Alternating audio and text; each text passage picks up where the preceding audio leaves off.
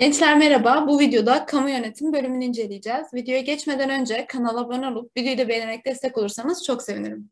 Arkadaşlar merhabalar. Önce bölümün iş tanımıyla başlayalım. Kamu yönetimi bölümü, hükümetlere ait karar mekanizmalarının nasıl çalıştığını halka açıklayan ve alınan bu kararların yerine getirmesi aşamasında ihtiyaç duyulan projelerin yönetimi aşamasında çalışmalar yapan meslek mensuplarını yetiştiren bir lisans bölümüdür.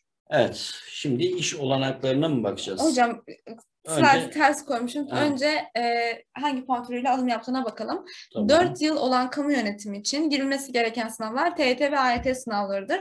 Eşit ağırlık puan türüyle öğrenci alımı gerçekleştirmektedir ve tüm lisans programlarında olduğu gibi kamu yönetiminde de baraj puan 180'dir. Evet, gayet güzel. Şimdi iş olanaklarına bakalım. İş olanaklarımız geniş. Belediyeler, Çevre ve Şehircilik Bakanlığı, Devlet Demiryolları Taşımacılık Genel Müdürlüğü, Devlet Hava Meydanları İşletmesi, Türkiye Elektrik İletim Genel Müdürlüğü, Devlet Su İşleri, İl Özel İdareleri, Milli Piyango İdaresi Genel Müdürlüğü, özel şirketler, SGK Başkanlığı, Türkiye İş Kurumu Genel Müdürlüğü, Ulaştırma ve Altyapı Bakanlığı, üniversiteler. Yani aslında kamudaki tüm alanlar diyebiliriz. Evet, herkes kamu yönetecek. Evet. Hocam KPSS'de son 5 yılda toplam 1727 kontenjan verilmiş. Son 5 yılda. Evet. Taban puanımız 86. Evet, gayet güzel. Üniversite taban puanlarına baktığımızda en yüksek puan ile alan üniversite Yeditepe Üniversitesi 379 puan, 69.000 sıralama. En düşük puan ile alan Devlet Üniversitesi Uşak Üniversitesi 217 puan, 915.000 sıralama. Ayrıca Açık Öğretim Fakültesi'nde de kamu yönetimi bölümü var. Evet. Şimdi bölümü tercih eder miyiz, etmez miyiz? Şimdi arkadaşlar şöyle bir şey söyleyeyim. Yaşımda ortaya çıkacak 1990'ların başları öyle diyeyim. Ankara Üniversitesi Hukuk Fakültesi'nin puanına bir bakın şimdi. Sonra şöyle bir şey söyleyeceğim. Ankara Üniversitesi Hukuk Fakültesinden daha yüksek puanla alıyordu Ankara Üniversitesi Kamu Yönetimi Bölümü. Bu kadarını söyleyeyim. Yani Türkiye'nin bir numaralı bölümüydü kamu yönetimi. 1990'lı yılların başı veya öncesinde. Şimdi bu bölümü okuyan arkadaşlardan ya da benim bizim öğrencilerden de yani benim mezun ettiğim bu bölümü tercih etmişler. Bizden habersiz ya da bize inat ya da üniversiteye gitme sevdasıyla öyle diyeyim. Var öyle bir çünkü gençlerde aman bir 4 yıllık fakülteye gideyim de okuyayım da geleyim de sonunu düşünmeden. Şimdi 5 yılda 1700 tane alım olmuş. Tüm bu kadar ne diyelim iş imkanı sağladığını düşündüğümüz yukarıdan aşağı sıraladığımız devlet kurum ve kuruluşlarına.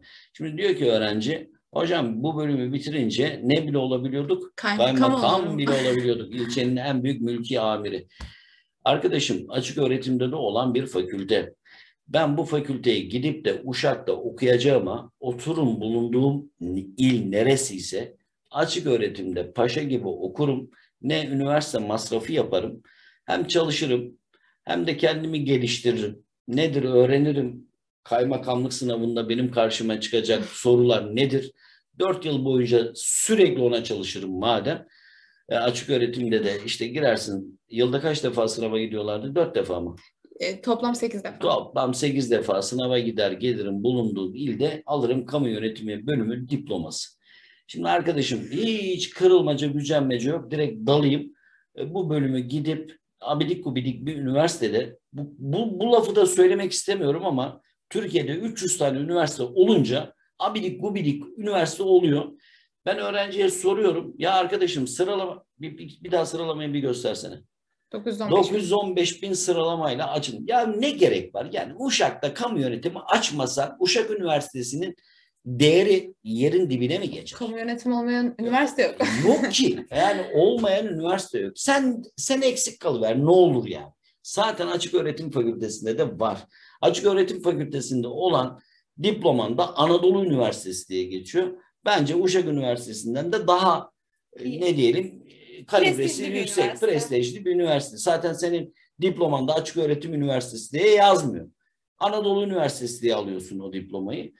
Ya dersin ki açık öğretimden bitirenlere işte kaymakam olma hakkı falan filan. Ya neyse girmeyeyim oralara da. Örgünde bitirseniz olmazsınız. Ya neyse girmeyeyim oralara diye ondan diyorum. Arkadaşım tercih edip yazık etme kendine. Başka da bir şey söylemiyorum. Ha, Yeditepe Üniversitesi'ne gideceksen git. Bir şey demiyorum. Yani birkaç tane üniversite ismi sayarım ama saymayacağım. Ben bölümü tümden sildiğim için önümüzdeki baya yıllar bu bölümdeki şişkinlik bilmem ne biteceğini sanmıyorum. Boş boşuna kendi hayatını da karartma. Bir de bölümün hep Evet. olumlu taraflarından bakmayın. Mesela yani YouTube'a yazın, iş bulamayanlar, kamu yönetimi iş bulamayanlar, alanında iş bulamayanlar olarak yazın. Birçok zaten mezun kişinin serzenişini de göreceksiniz. Kamu yönetimi genel olarak alanında iş vermeyen bir bölüm. Yani her ne kadar burada 1700 kişilik atama da yapılsa, verdiği mezun sayısına baktığında aslında çok az atama yapıyor diyebiliriz. Çünkü bir kere açık öğretimde var. Dolayısıyla mezun sayısı her yıl Ya söylemeyeceğim diyorum da kamu yönetimi bitirip adam eski adıyla gardiyan, şimdiki adıyla ne diyordum? İnfaz ve koruma memuru. Olacağım diye uğraşırsın. Kamu yönetimi bitirirsin, polis olacağım diye uğraşırsın. Ha, amacın buysa 4 senelik bir fakülte bitirip oradan böyle bir alana geçeceğim diye uğraşacaksan tamam git. Ama onda gidip de üniversitede okumana gerek yok. Ha, maddi durumun iyi değilse diyordum. Ha yok, babanın parası bol, beni istediğim yerde okutur diyorsan da git adam akıllı bir üniversitede, en azından adam akıllı bir şehirde, üniversite hayatı yaşayabileceğin bir şehirde oku.